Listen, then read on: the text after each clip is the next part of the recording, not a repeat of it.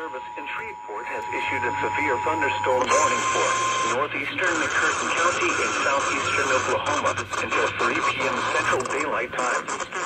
At 2:16 p.m. Central Daylight Time, a severe thunderstorm was located 15 miles north of Broken Bow, or 31 miles at Queen, moving northeast at 15 miles per hour. Hazard, 60 miles per hour with gusts and half-dollar size hail.